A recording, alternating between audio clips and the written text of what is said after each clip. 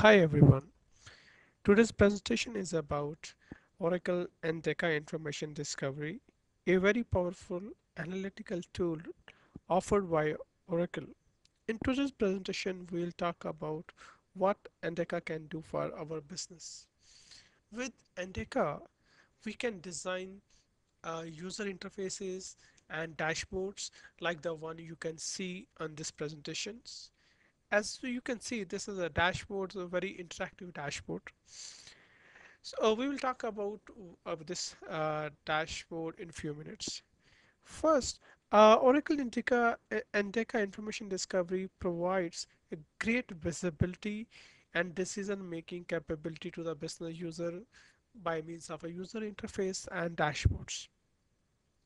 Oracle Endeca has three components: Studio, Oracle Endeca Server, and Integration Suite. Studio. Studio is a highly interactive component-based environment. With Studio, we can design highly interactive user interfaces, dashboards.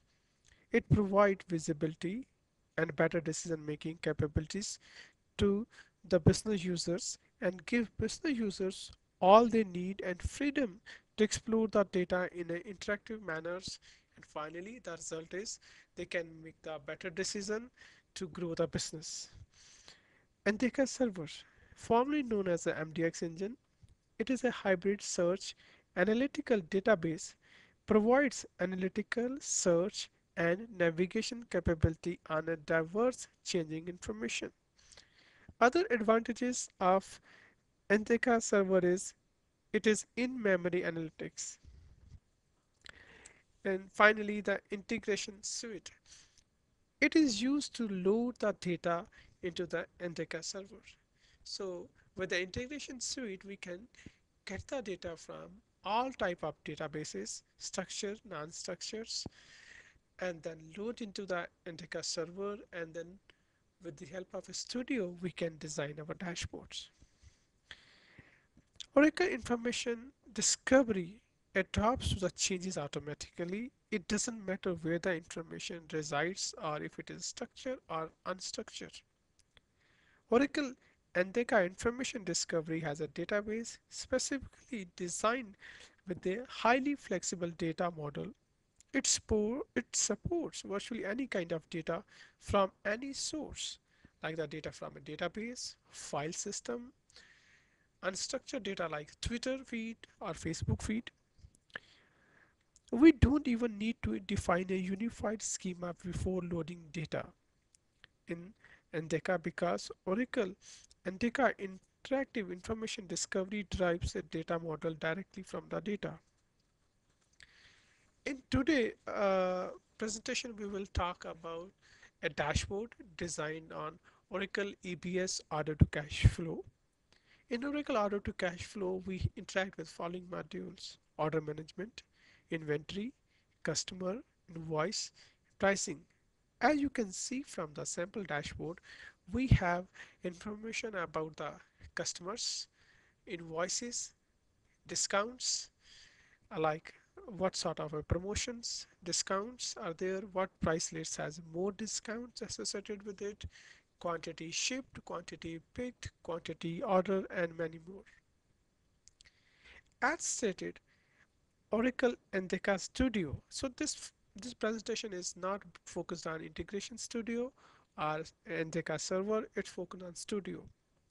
As stated earlier, Endeca Studio is a component-based environment and provides lot of powerful components to present the data. In today's presentation, we talk about the components like we have a search box, breadcrumbs, guided navigations, alerts, metric bar, tag clouds, result data, graphs, and data explorer. Let's talk about search box. So this dashboard has the data from order to cash flows. So now let me, okay, search box is basically to help you to search. This is not a simple search box. It searches not only the data, but the data fields also. Let me search for something called equate. So as you can see, there is a customer name equate. Let me see what I got. So The search box not only returned me a customer name with the equate, but it also returned me another field called order type, which has which is like equate test order. So it's not only search the data, but it search the columns also, the data fields also. So now, if we, as you see, you can see as of now see the data for our sample structure. But if I select the customer name equate, the whole dashboard will represent the data related to equate only. Now you can see the number of order lines change. The data in the table is representing only for the customer name equate. There's a change in the graph. Everything is changed because we put a filter, because we are now analyzing the data for the customer name equate. So let me delete this. Let me delete the filter, and let's search for the equate again.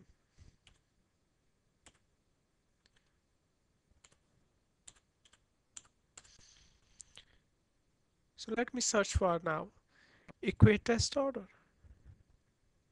So the system is displaying me only one record because there is only one record exists for this order type. So to remove the filter, just press the delete all. So as you see, the search is a very powerful search here. It not only search the data but also the data fields. Now go back. Let's search for, like, we have a different. Okay, now you understand breadcrumbs also. Let's talk about the guided navigation. Guided navigation is a very important component. It provides user many possibilities to filter and analyze the data. As you can see, I have a following categories to filter the data in my dashboard: customer, invoices, discounts, others, and shipping. So as you can see, we can search. So the guided navigation helped me to search. Let me explore the customer. Let me explore the customer name. So it show me all these are the customers for which we have data in the system.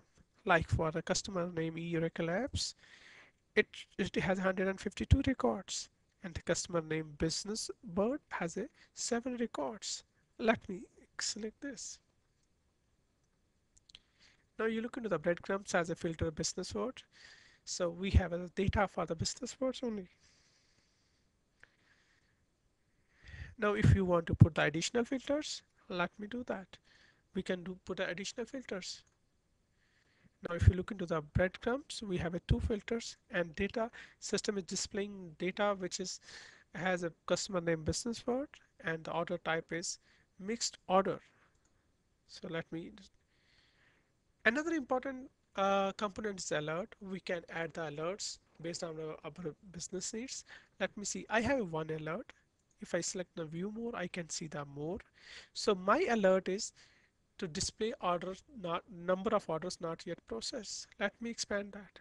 So it will system is displaying like there are 286 orders which are not yet processed.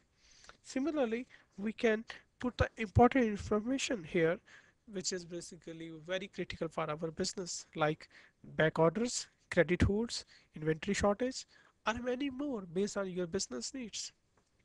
Then we have a matrix bar, another powerful control to highlight the information that is important for your business.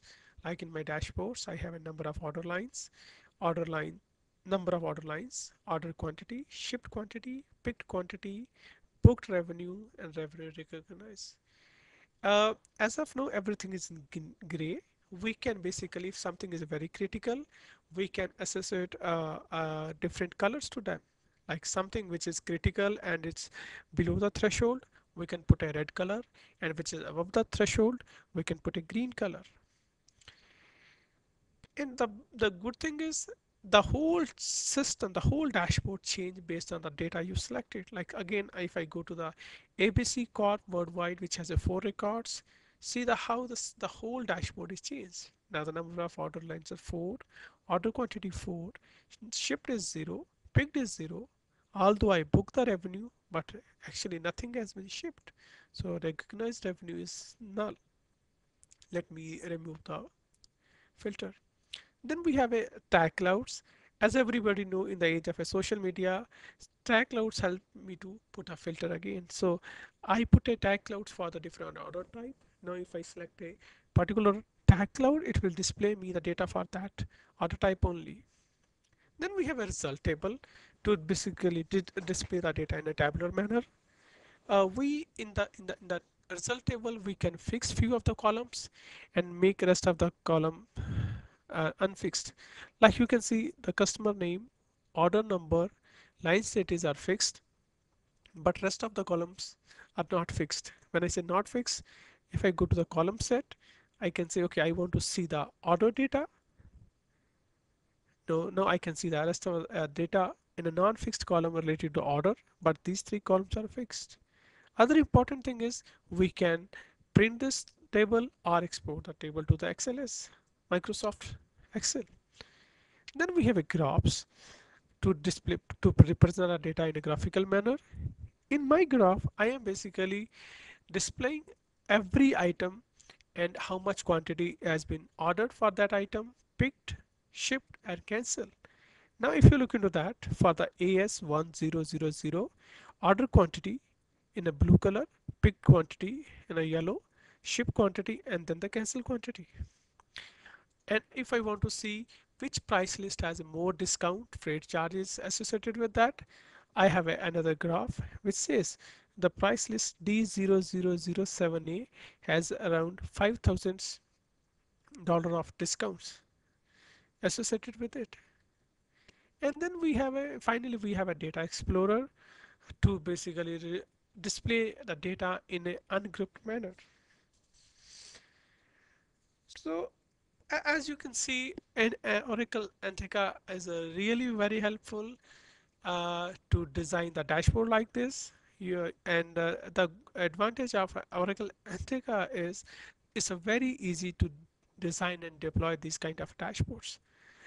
The same thing can be done with the BI, but the advantage with Oracle Endeca is we can basically group together structured and unstructured data. Like I can put the data from the Facebook APIs or Twitter APIs, and I can club together the data from Facebook or Twitter with the Oracle ERP, SAP ERP, or anything else.